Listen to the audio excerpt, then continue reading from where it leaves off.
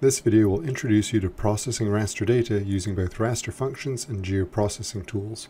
In general, raster functions are when you need quick, fast temporary output, and geoprocessing tools, you'll use those when you want permanent data. There's not complete overlap in terms of the functionality between raster functions and geoprocessing tools, so it's important to keep that in mind. I'll be using two distinct datasets for this demo. The first is a DEM or digital elevation model. The second is a DSM or digital surface model.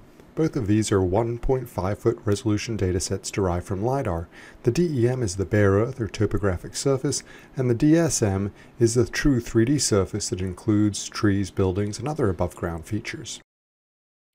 Raster functions are fantastic for cartographic effects like hillshade because they execute so much faster than geoprocessing tools.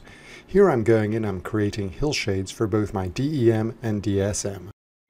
You'll notice that raster functions execute near instantaneously. That's because they're not actually creating a new raster dataset, but rather they're creating a virtual representation of the existing raster data.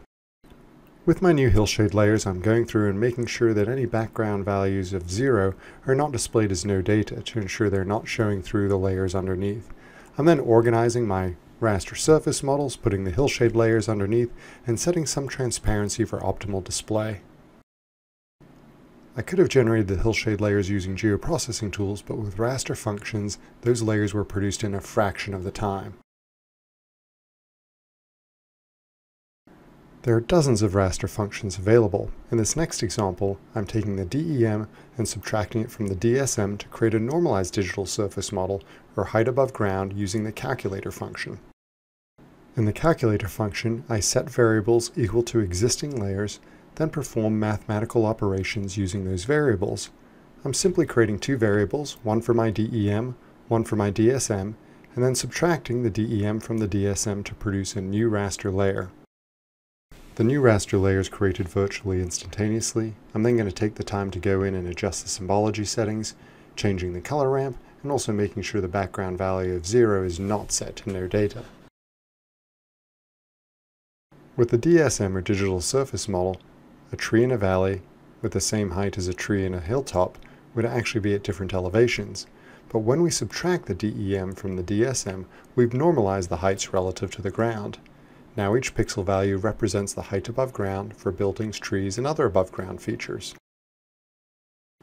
Now I'm going to create an NDSM, but using geoprocessing tools.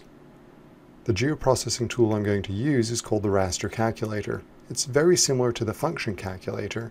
The key difference here is I don't have to set variables, and then that my output raster is actually a new raster dataset that's written to my hard disk.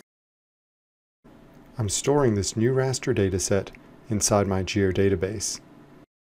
The raster function calculator took less than a second to execute, but the raster calculator geoprocessing tool actually took 2 minutes. For the purposes of this video, I've sped that process up. Now let's take the time to dive in and have a closer look at the difference between a raster function layer and a raster output from geoprocessing. You can see that the function layer actually is not a new raster dataset. It's simply referencing the raster datasets that were the inputs to the function calculator. A raster function layer does not have any statistical information calculated by default, and its raster information is simply referenced from the original source layers that were used to generate it. The NDSM that we generated as part of the geoprocessing tool is quite different. This is because it's actually a raster dataset that's stored within the geodatabase. It's not referencing the inputs to the raster calculator. It's a brand new raster dataset with its own raster information and own statistics. When we go in and click on an individual pixel, we see that the pixel values for each layer are identical. What this tells us is that subtracting a DEM from a DSM is the same whether you do it in a raster geoprocessing tool or as part of a raster function. That being said, the two layers are not identical. For example, you notice there's some strange striping within the function layer. This is because the DEM and the DSM did not align perfectly. As a result, this layer, which is a representation of those two layers, has a less than desirable appearance. The raster dataset that was the result of the geoprocessing tool, on the other hand, had to set a single cell size.